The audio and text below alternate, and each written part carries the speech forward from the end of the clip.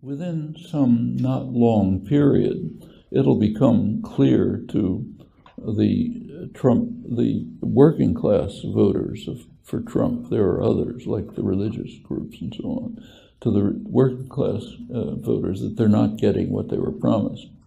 There aren't going to be steel mills coming back to Indiana. There's not going to be more coal mining in West Virginia.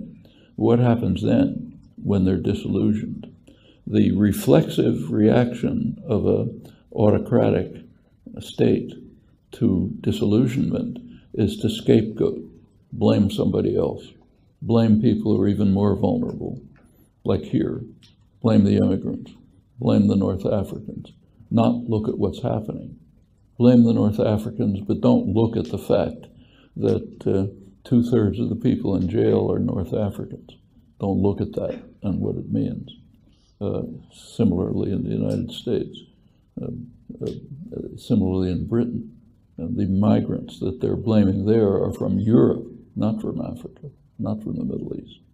Well, that's the kind of reaction that is almost reflexive. Blame people who are more vulnerable, okay?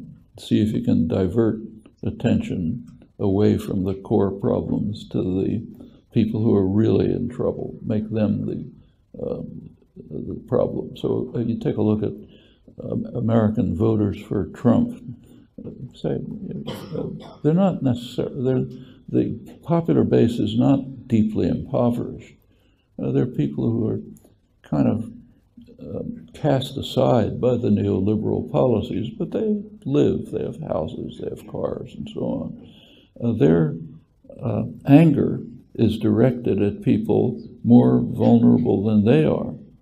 The image that's been used correctly to describe them is that they see themselves as standing in a line. They've been working hard all their lives. Their parents worked hard. They gradually moved forward, the American way. Ahead of them in the line, there are people who are moving into the stratosphere with huge wealth, but that doesn't bother them because that's the American myth.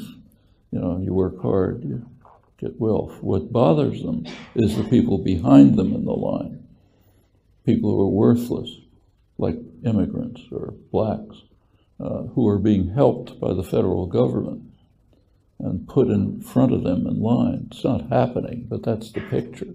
The federal government helps the people behind me to get ahead of me.